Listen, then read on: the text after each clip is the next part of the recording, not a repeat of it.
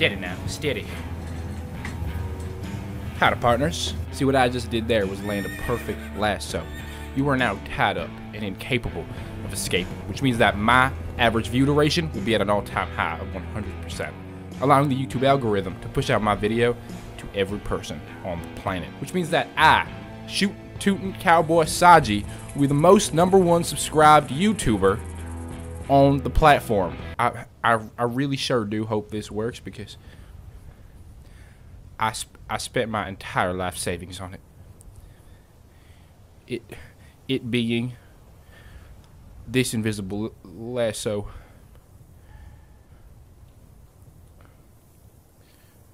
What's up? Hope everyone's doing well. So sorry about the other guy. Shooting tootin' cowboy Saji tends to be just a little bit on the aggressive side. Today we're going to be talking about Gina Carano, or as I like to call her, pee-pee poo-poo.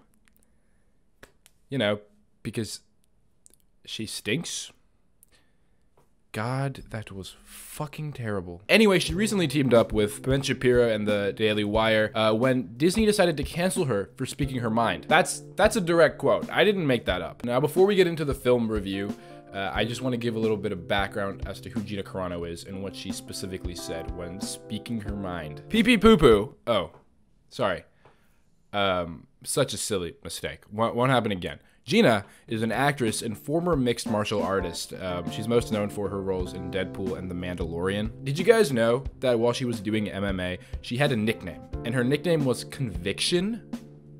That's fucking perfect, because her conviction is pretty much the reason she was fired from Disney in the first place. She ended up posting several distasteful things on her social media, such as anti-mask rhetoric, voter fraud rhetoric, a post that compared Republicans to Jewish people during the Holocaust. Just a little bit tone deaf, Gina. Just a little bit. And last but not least, mocking trans people by putting boop bop beep in her Twitter bio. And because she's so full of conviction, she stood her ground and said, beep bop boop has zero to do with mocking trans people and everything to do with exposing the bullying mentality of the mob that has taken over the voices of many genuine causes. I want people to know you can take hate with a smile. So boop you for misunderstanding. Hashtag all love, no hate. Wow, that was the most passive-aggressive thing I've ever read. Also, kudos to you for exposing the bullying mentality and airing the voices of many genuine causes by putting boop bop beep in your bio. You really got him, Gina. Hashtag all love, no hate my fucking ass. Anyway, obviously her agency dropped her and she was fired from Disney Plus, but don't get it twisted. Disney Plus only did this because it was gonna affect their ratings. Either way, corporations only care about issues if it affects their business. We shouldn't be giving them praise for doing anything like this. This is quite literally the bare minimum. So now we're brought to the present day. Gina Carano was picked up by the Daily Wire and ravagingly handsome host Ben Shapiro. You lift that wood, Ben. When all was thought to be lost for Gina, the Daily Wire was there to put her back on her feet. Uncancel her, if you will. And her new film was born on June 14th, 2022. Terror on the Prairie. Now, I've already watched the movie with my pals, and I can tell you right away, it was not good. In fact, it was so bad that it actually stressed me out. But thankfully, Vance Global, the sponsor of today's video, was able to save the day with their brand new CBD gummies. Fuck, hold on one second.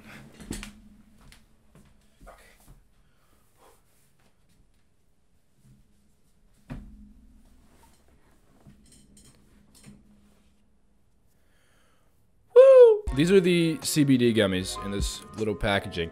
When they did come to my door, they were in a very discreet box, so nobody knew that I was taking CBD gummies. Now, Vance Global reached out to me to genuinely promote these gummies. They didn't write me a script or anything, so I'm just gonna give you my thoughts on the product. If you're looking for ways to get rid of stress, but you don't want to actually get high, these are like perfect for that. I took one while writing the script for this video, actually, and had to stop typing because no words were coming into my brain. Again, I wasn't stoned. I was like dazed and perfectly relaxed. Although I definitely don't recommend trying to write a script while you take one. You're not gonna make any progress. Not only that, but these gummies actually genuinely taste good. Now for reference, I hate anything grape flavored. Don't get me wrong, I love grapes, like the fruit. I just hate anything flavored grape. So obviously the first one I tried was the grape flavored one. but it didn't disappoint. It actually tasted really good. Like, I was very, very surprised. So if the CBD gummies interest you, or if you have dreams of becoming a wannabe stoner, visit www.vance-global.com and use code Saji for 20% off your order, or use code Saji30 for 30% off subscriptions for both initial and renewal orders. And thank you again, Vance Global, for sponsoring this video. Cool transition, cool transition. Ooh, ah, ooh, ah, ooh, ah, ooh, ah, ooh, ah, ooh. Okay, back to the movie review. Oh, and also, just to preface before we begin, I definitely subscribed to the Daily Wire to watch Terror on the Prairie and did not watch it illegally. I did not go to 123 Movies and watch Terror on the Prairie because I am not a bad person. I would never pirate a movie because that's illegal. I subscribed to the Daily Wire and watched it. I paid my dues because I'm a law-abiding citizen. Okay, let's continue with the video. If I could describe Terror on the Prairie using a few words, it would be boring apologist propaganda western. It's expected that something backed by the Daily Wire, a right-wing media outlet, would spew propaganda, but they could have at least made it entertaining propaganda. I don't know how they managed to make a cowboy western boring. Even people that are subscribed to the Daily Wire had the same thoughts. They said, "Let me just say, I love that Daily Wire is getting into entertainment. I've been a subscriber for over a year, and I'm not leaving anytime soon. However, this movie is not good. The acting is competent, but fails to sell me on anything deeper than surface-level emotions, like fear or anger. The plot drags on for way too long, considering the fact that nothing really happens. On top of this, spoiler alert, though not really, we are treated to another feel-good ending, where everything turns out perfectly for the characters without having to sacrifice anything, which is so frustrating. Watching this movie made me realize the pattern that is forming with Daily Wire movies. They all follow strong, independent female characters who have to rescue men who are incompetent or defeat the men who are evil. If I want the feminist messaging, I can go to Hollywood. They have plenty of that. This is supposed to be Daily Wire, a company that stands for traditional values and against the wokeness of Hollywood. If it were one or two movies from then, I wouldn't have a problem. Hell, movies like Alien that follow strong female protagonists are some of my favorite movies of all time. How are you going to pull the I have a black friend card? Jesus. I just want some variety from Daily Wire, especially in an era where masculine men are increasingly rarer and under attack.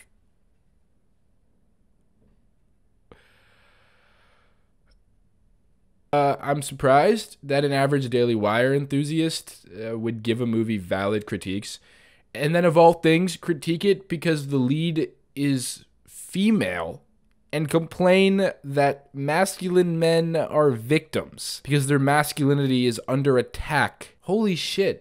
What a world we live in. I do unfortunately have to agree with the misogynist about what he said about the plot dragging on. That's it. That's all I agree with him on. This movie is 2 hours long and could have easily been an hour and a half. The shots are just so fucking unnecessarily long. These wide angle shots of people walking where they just walk and don't say anything and there's no music.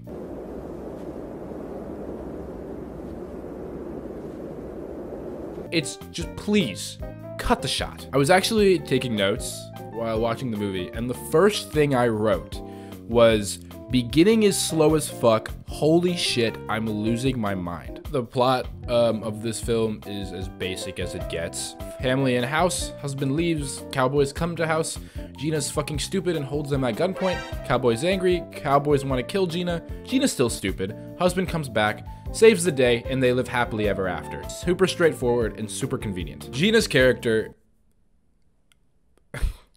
I don't even remember her name. That's how little of an impact this film had on me. She plays this apprehensive and scared mother that also worries for her family and will face anything head on just to take care of them. But just like real life, she makes terrible decisions that ends up putting her family in jeopardy. There's a scene where a snake is in their house and it's close to her baby.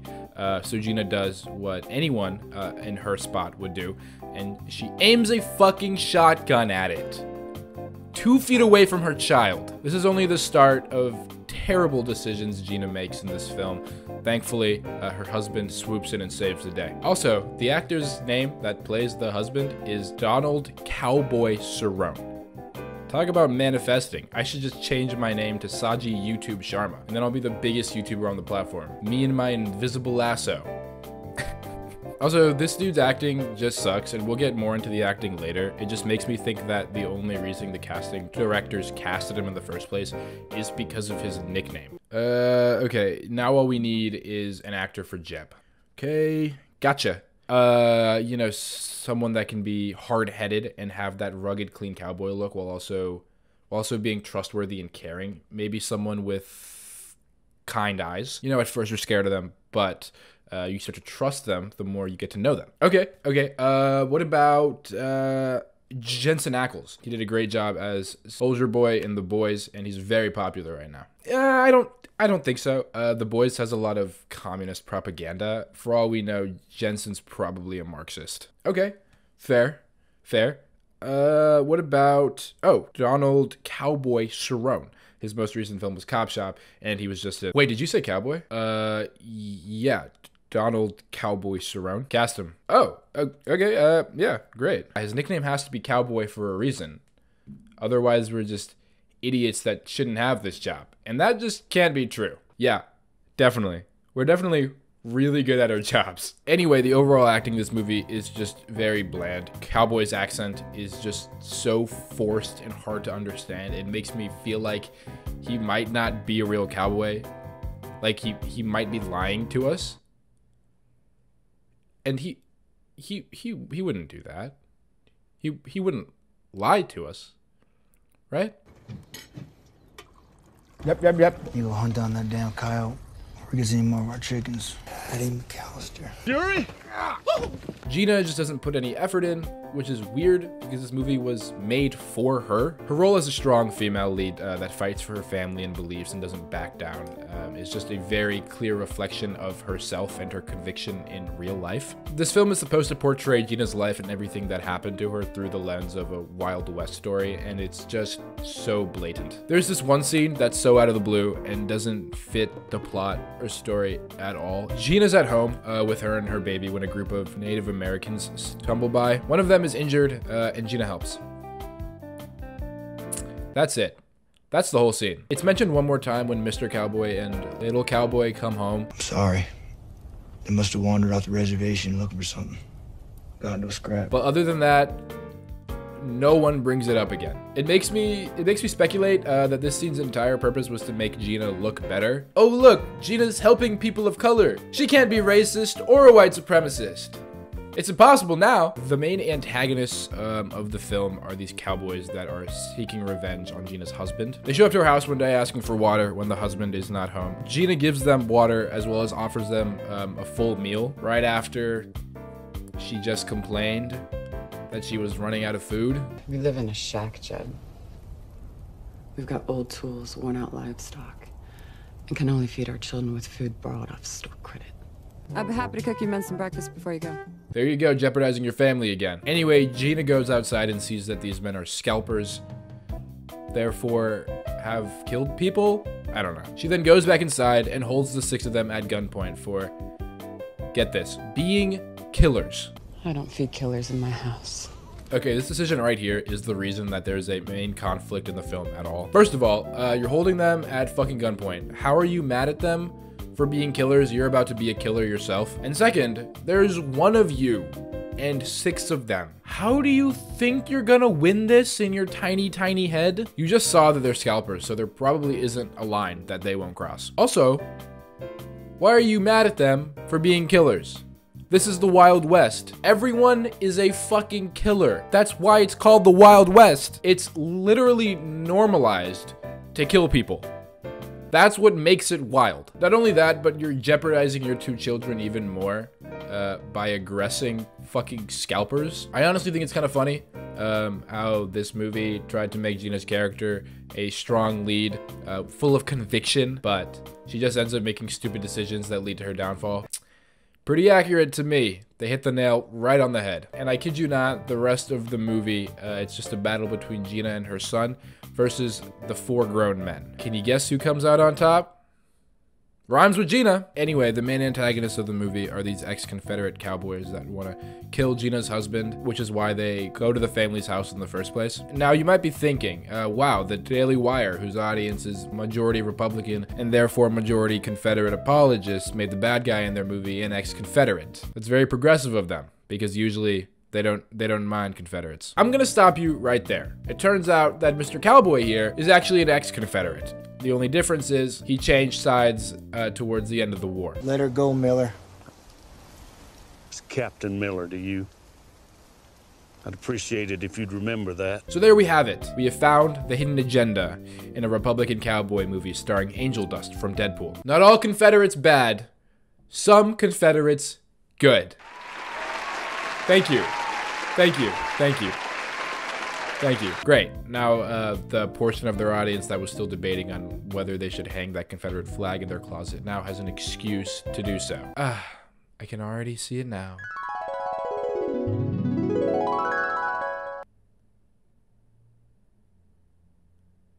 Did it cut? Dude, that flag is extremely offensive. You can't have that up. Excuse me? I can hang whatever flag I want to. And besides, this flag represents my history and my ancestors. Yeah, your ancestors weren't good people if they were a part of the Confederacy. They were literally fighting for the right to own slaves.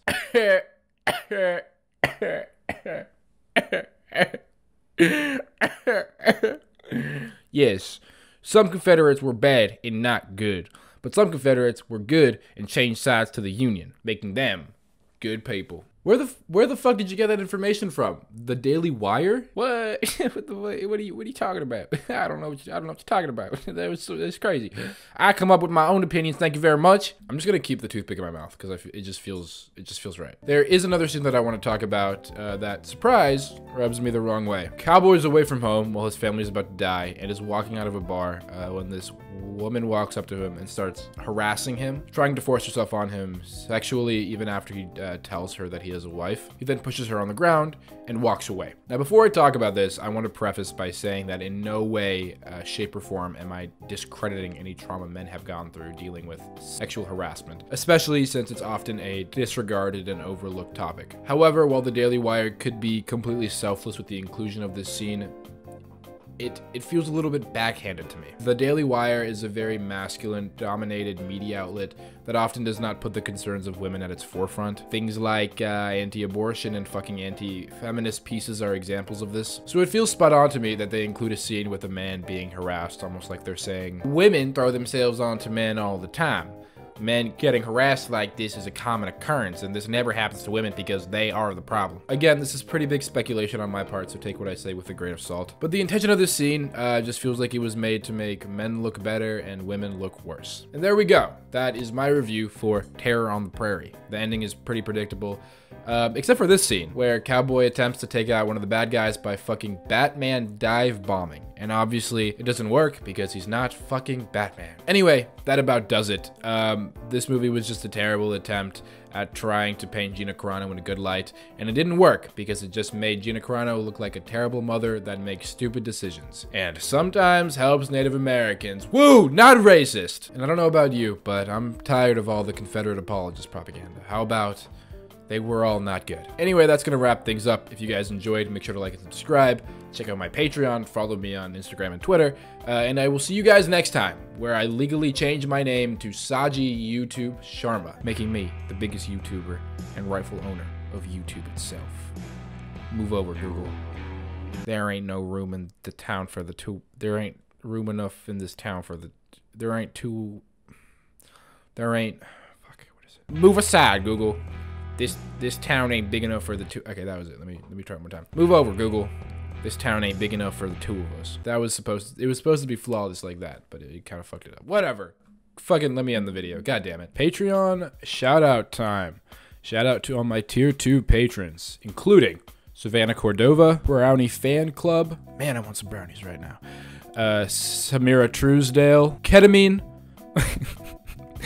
This is so funny. Thank you, tier 2 patrons. Your donation means the world. And now shout out to all of my tier 3 patrons. Jack, Glucose Biscuit, Lysander. Pretty sure it's a Pokemon, right? Or am I hope that's not your name and I just called you a Pokemon. Okay, never mind. We're gonna keep it going.